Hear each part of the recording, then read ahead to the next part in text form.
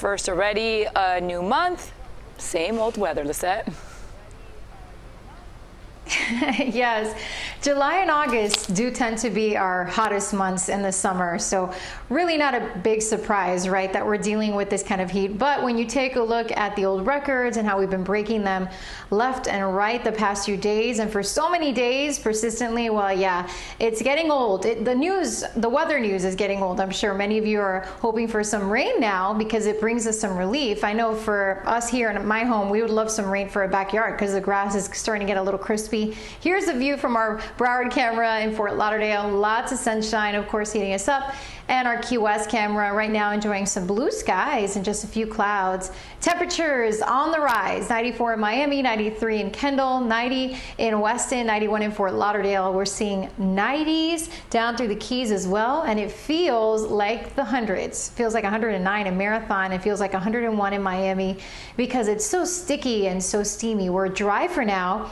The breeze, though, is developed out of the east-southeast, 5 to 12 miles an hour. And we're going to heat up to the low to mid 90s. Some areas could hit the upper 90s. That was the case yesterday when we tied the record, or we broke the record in Miami with 98 degrees. And then the heating of the day will help to fuel some storms across the inland areas over the Everglades. You'll notice around 2-3 p.m. some of those storms will likely be moving eastward across parts of Broward and Miami-Dade County. That could produce some heavy downpours. And even through late afternoon and evening, we will continue to see the chance for some scattered storms as this model was showing us, and maybe even around dinner time later tonight. For boaters, wind south 5 to 10 knots, east 2 to 3, a light chop on the bays. And tonight, again, a few storms early, then overnight should be quiet but warm and muggy, low 80s.